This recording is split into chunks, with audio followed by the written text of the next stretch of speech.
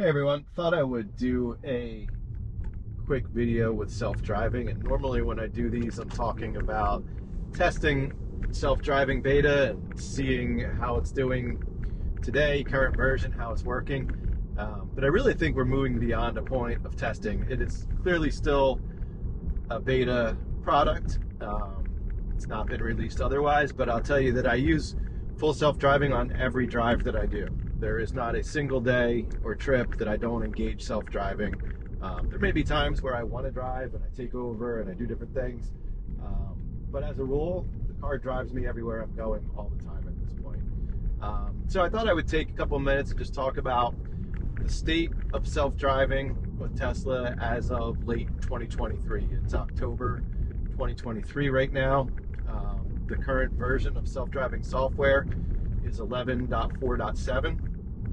It's the most recent version that's out there. And man, has this come a long way from where we were a year ago with self-driving beta. If I think back to a year or so ago, it was pretty horrific. It was unusable for the most part, other than testing it out and seeing what it would do for fun. It would do what you would call phantom braking, where like right now it would just brake for no reason. It would often brake very hard, whether it was supposed to be braking or it shouldn't be braking. Either way, it would do it so hard that anybody in your car would be like, please turn that off. It was a terrible experience. They would pull out in front of cars. There were all kinds of things. And if you look through the internet, through YouTube, you're going to see all kinds of comments about how bad it is and all those types of things that it does, and blowing through a stop sign or a red light. All true that it did those things. However, those things are gone. I don't see any of that. This has only been a minute or so, but you don't see hard braking. You don't see it slamming on the brakes. It's driving perfectly fine down the road. It's aware of the traffic around it.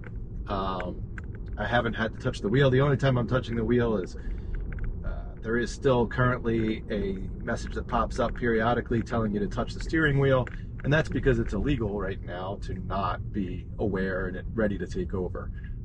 It is not because there's a need to. It's going to navigate everywhere we go here just perfectly fine.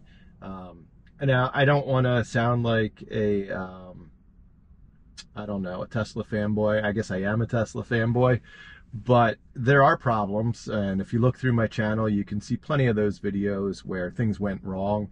But what I would stress is those are few and far between. And that's why I like to balance those out. They're great to make short little clips and show, look what happened. But the reality is that 95% or more of the time, the system works perfectly. And this is still a beta, so imagine where it's going to be. So I like to do these longer videos to show the good side of self-driving and give that full view into everything. And again, if you look at my channel, you'll see the good and bad. It's definitely very balanced. I am a fan of Tesla, but I certainly show the bad as well. But the bad stuff is getting less and less, to the point where I really don't have things to post anymore as shorts. Yeah, I mean, it's just, it works well.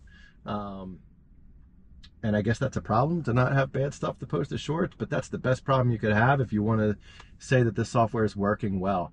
I think about the safety of it, and, a lot of the videos and criticism that were posted a year ago, talking about how unsafe it was, there was some validity to that, and they were fair statements. If I had been using self-driving a year ago and was hands-off and didn't care, certainly would have gotten an accident, probably would have died, somebody else would have died. That's not where this is anymore, and I think it's important to balance that out. And just realizing that people who haven't driven in a Tesla with self-driving really don't have an idea of what it can do. They just see the stories they've read online about how dangerous it is, and those types of things. It's truly not at this point. It's, as you can see, we're navigating through this traffic, we're going through this line.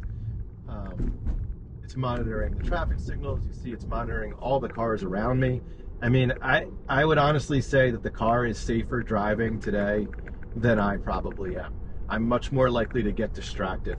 You have cameras surrounding the car. The car is looking in all directions at once. It's monitoring what the car behind you is doing, the cars on the side of you are doing.